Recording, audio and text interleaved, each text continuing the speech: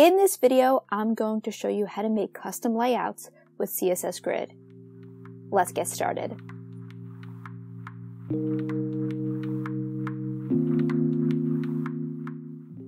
So to begin, I'm opening up a sketch project with several different layouts. All of these layouts can be designed with CSS Grid, and some of them are a little bit more complicated than others. The first design includes a large main area at the top, followed by 3 small content areas and then a footer at the bottom. The next one contains a navbar at the top, and then 4 different areas of content followed by the footer. This last layout is a little bit more complicated because it includes a navbar at the top, a sidebar that runs vertically, then a main area, and then content areas followed by a footer. All of these layouts can easily be created with CSS Grid. The way that I recommend approaching CSS Grid is first to open up Sketch or Figma and create a design layout for your project. Then once you have the design laid out, I would make grid lines on top of it. So I've already made grid lines to indicate where I want each column and row to begin and end. So I've added these lines, and then once you have the lines, it's a little bit easier to see how you want your columns and rows to look. So then I added this column layer on top to indicate how many columns I really need in this project.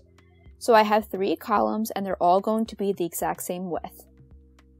Then I made a separate layer for the rows. So there are also 3 rows for this project, but as you can see, there are different sizes for each row. So I think it's a little bit easier for you to get a grasp of it if you make a layout, then you apply the grid lines and then the rows and then the columns to your design. So with CSS Grid, we can design vertically and horizontally at the same time. This is different from Flexbox in that Flexbox allows you to design horizontally, but with Grid, we can create a vertical and horizontal layout for our project. So we'll be able to determine how many columns we want and their sizes, and we'll be able to determine how many rows we need and their sizes as well. Then using Grid Area, we'll be able to set what content we want in each area of the grid. So now let's jump into Codepen and see how this works. So jumping into Codepen, for the moment I have a link to a font that I'm going to use in the project. And then I have a div class of a container that has 6 divs of content. And they each just have the name of the content that's in it, just for visualization purposes. In the CSS, I have 2 variables, a radius and a padding. And then I have some basic properties for the container, and for each content area, I just set a different color. This is the native way that HTML presents the content. Each div flows vertically and takes up the full width. In order to start making a CSS grid, first you need a container to basically wrap all of the elements that you want in the grid. That's why I have that div class container first that has all of these elements inside of it. Then in my CSS, I'm going to that container and I'm going to write display grid. Once I've done that, it allows me to make columns and rows inside of this container and then manipulate how this content flows on the page. I'm going to set a couple rows and columns so we can see how it looks. So I'm going to write grid template columns and then determine how many columns that we want. So first I'm just going to write auto, auto, auto, which will auto size 3 columns on the page. We can see that this instantly transformed the way the content flows on the page because now we do have 3 columns that are automatically going to adjust depending on the size of the window. Next, I will set rows, so I'll write grid template rows and write auto, auto. That doesn't really make a difference here because there were already 2 rows in the design.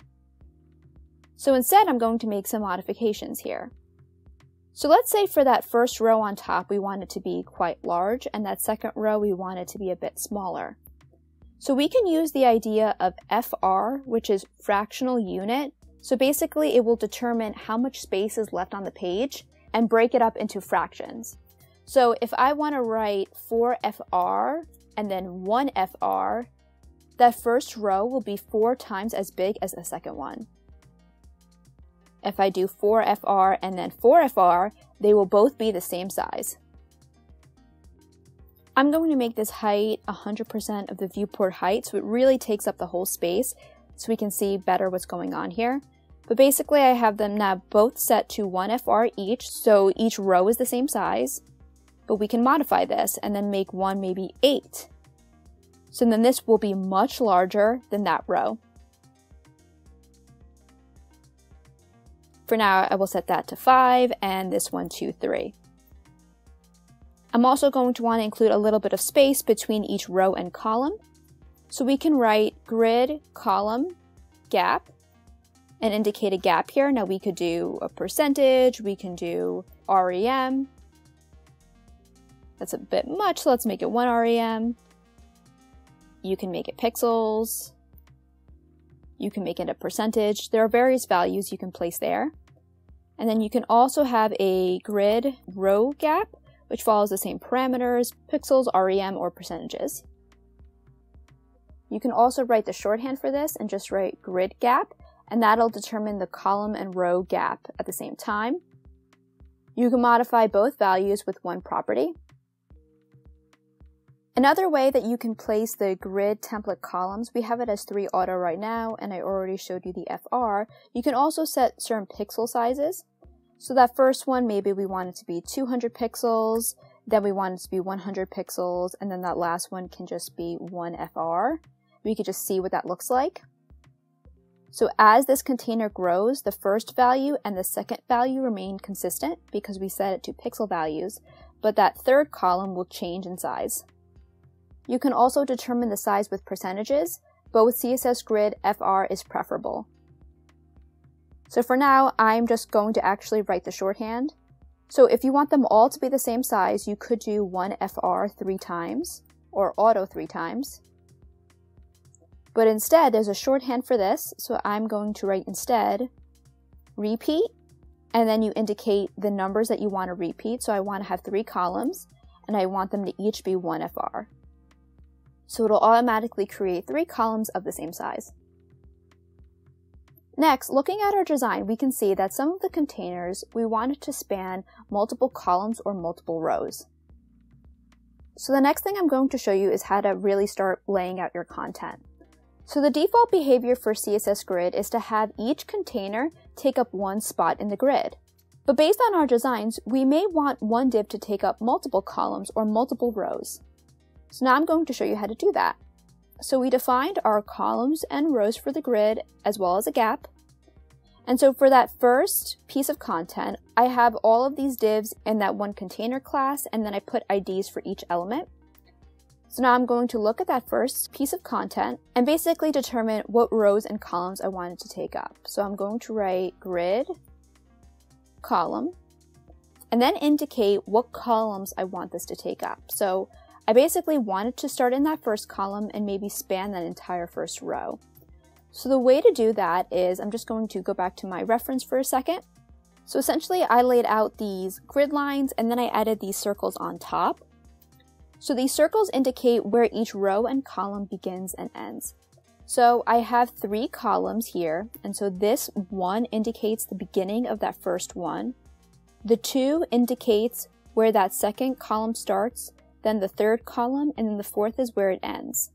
Same with rows. So that first line is where that row begins, where that row ends. So the second one begins here, then the third one begins here, and then the fourth indicates the ending of that row.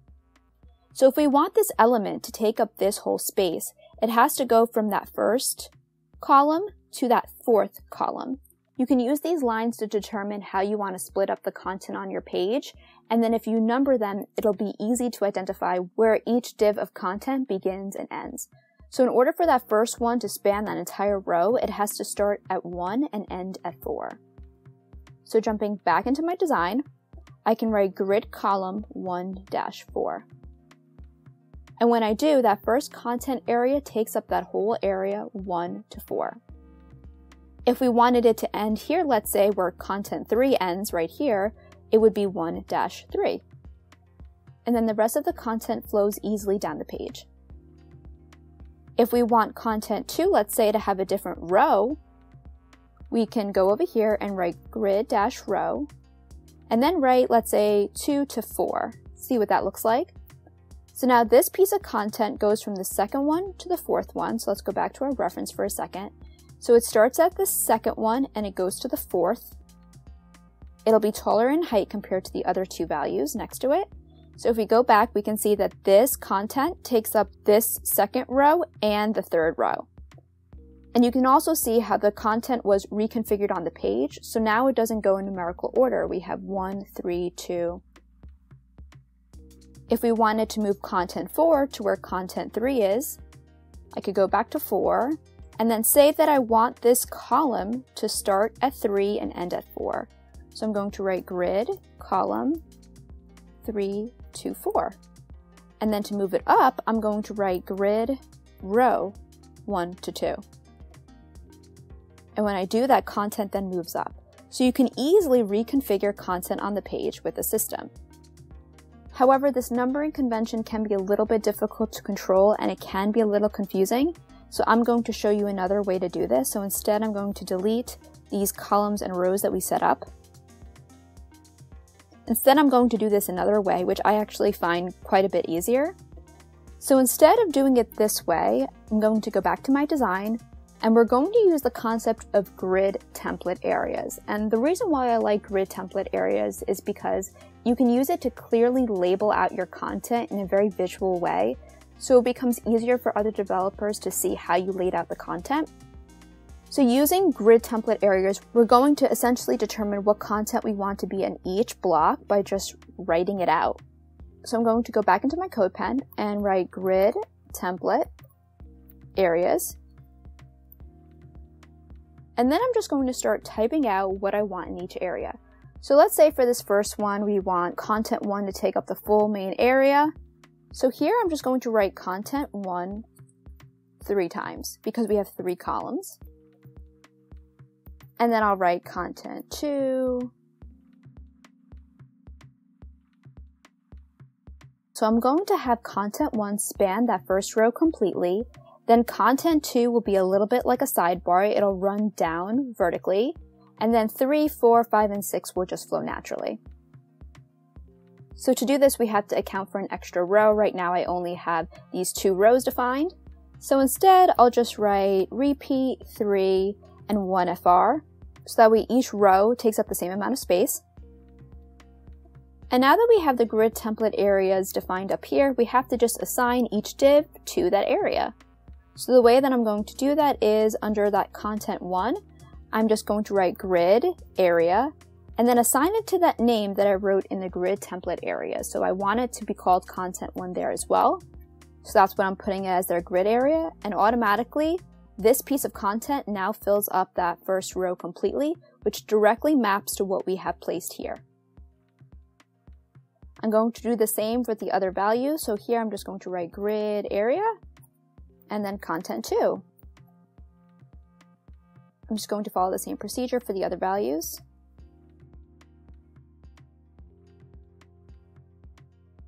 Now the great thing about this is that this is actually a visual representation of what is happening on the screen.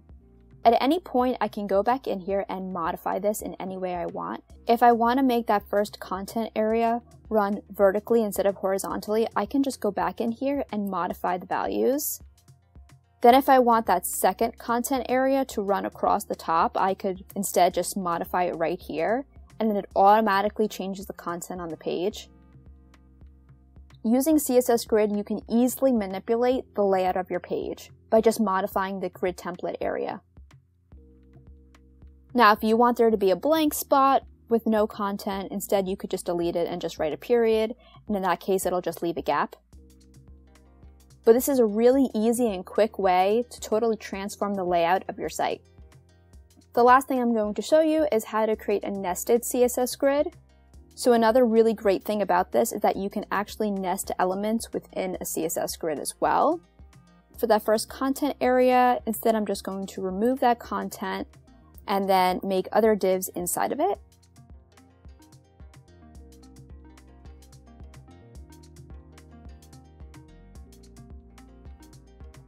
And in order for us to see it on the page, I'm just going to add a background color to them and a width and a height, so they're a little bit easier to see.